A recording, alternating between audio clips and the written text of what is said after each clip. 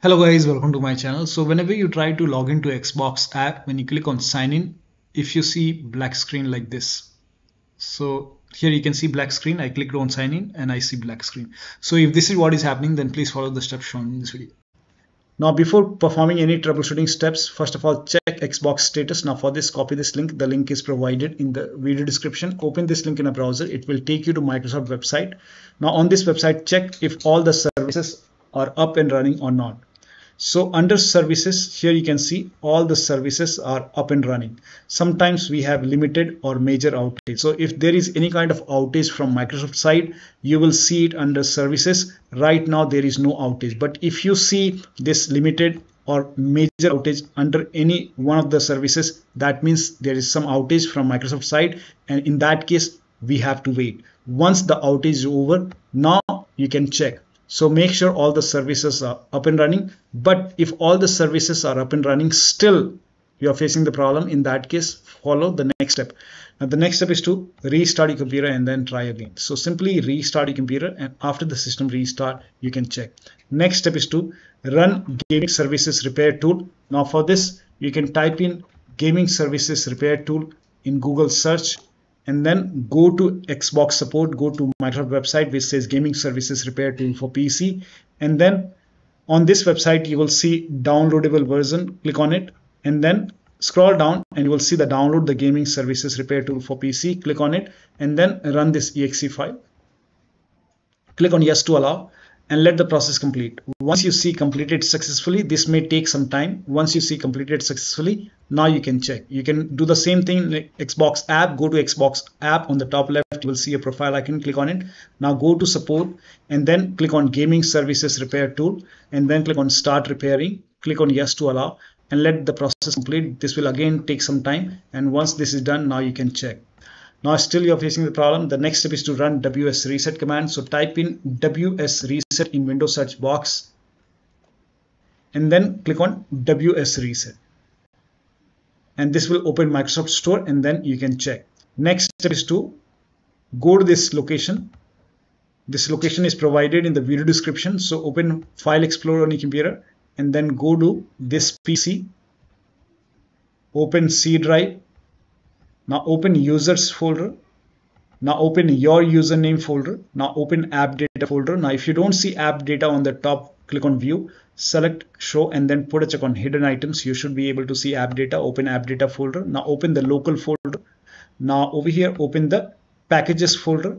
Now once you open the packages folder, scroll down and then find Microsoft Xbox Identity Provider folder. So scroll down.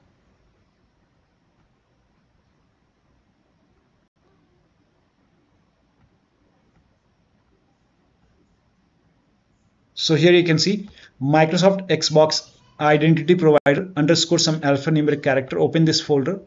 Now open the AC folder. Now open the TokenBroker folder.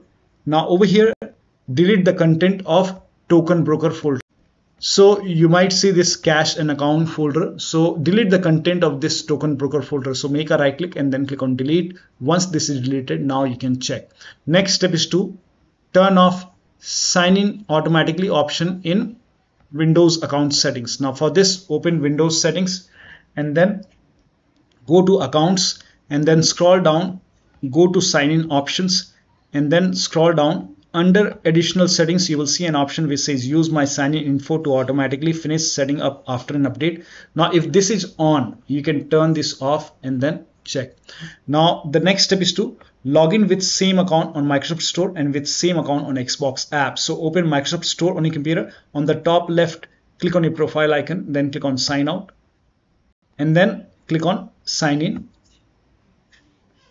Now once you click on sign in, it will show you account. So select the right account. Make sure that you select the account which has the game pass or which has the game. So make sure that you select the correct account and then click on continue.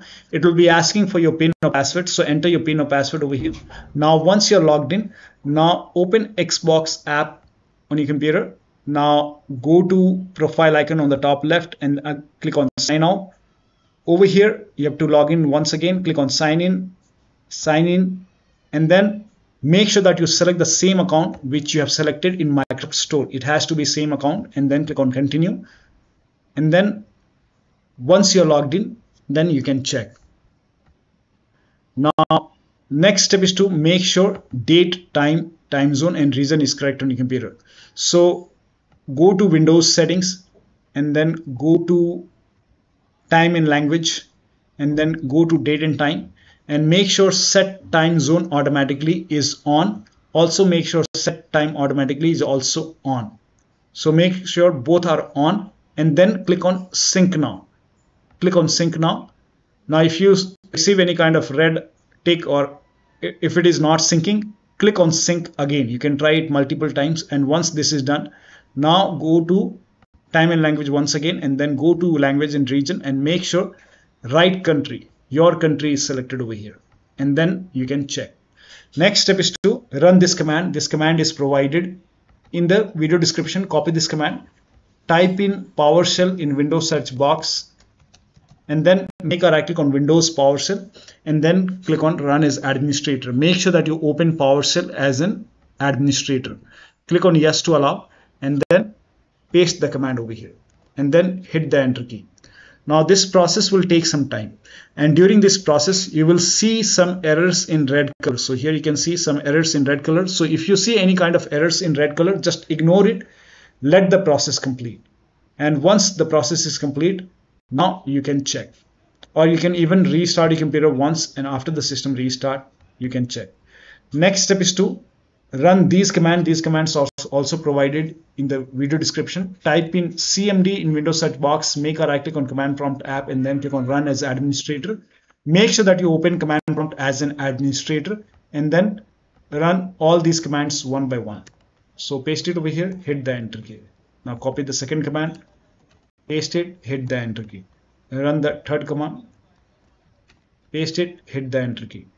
Now once this is done, and once you're connected to the internet, now you can check. Next step is to start Xbox services. Now you have to start these services. So type in services in Windows search box, and then click on services. Now find IP helper in the list. So here you can see IP helper. Make a double click on IP helper, set it to automatic. Click on apply, click on start if highlighted, and then click on OK. Now start all the Xbox services. Scroll down at the end, here you can see all these Xbox services. So you have to start all these services. So make a double click on Xbox accessories management, set it to automatic, click on apply, click on start if highlighted, and then click on OK. Again make a double click on Xbox Live, and then set it to automatic again. Apply, click on start if highlighted, and then click on OK. Now make a double click on the third Xbox services, set it to automatic. Apply, click on start if highlighted, and then click on OK. Again make a double click on Xbox Live networking, set it to automatic, click on apply, click on start if highlighted, and then click on OK. Now find gaming services in the list. Make sure gaming services are running. If not running, you can make a right click and then click on start. If it's already running, in that case you can click on restart. Again make a right click and then click on restart. You can even stop it and then restart. So make a right click, stop this, and then again make a right click, stop it, and then you can restart it. Click on start, click on start, and this should, when you start this should run automatically. Now, or you can select this and then click on restart on the left, top left.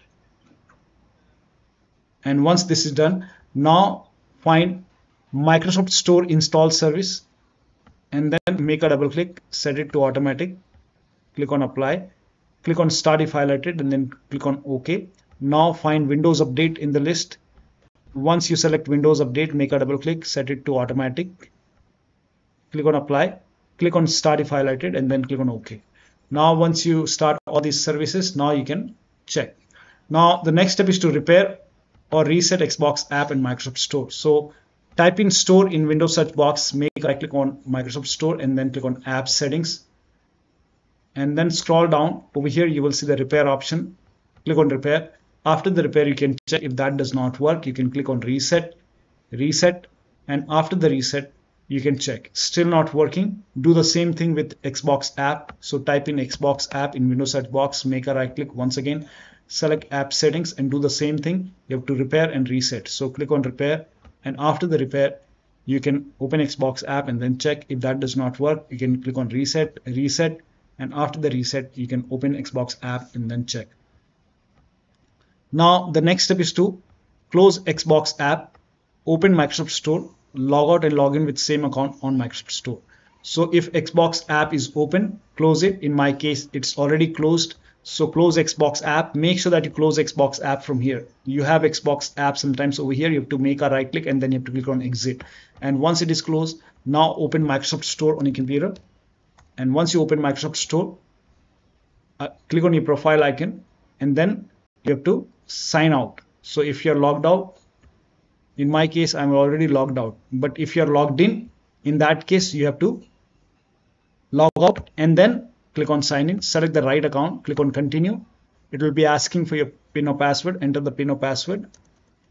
Now, once you're logged in, now you can check. Now you can open the Xbox app and then check. Now, let me open the Xbox app. And then you can check.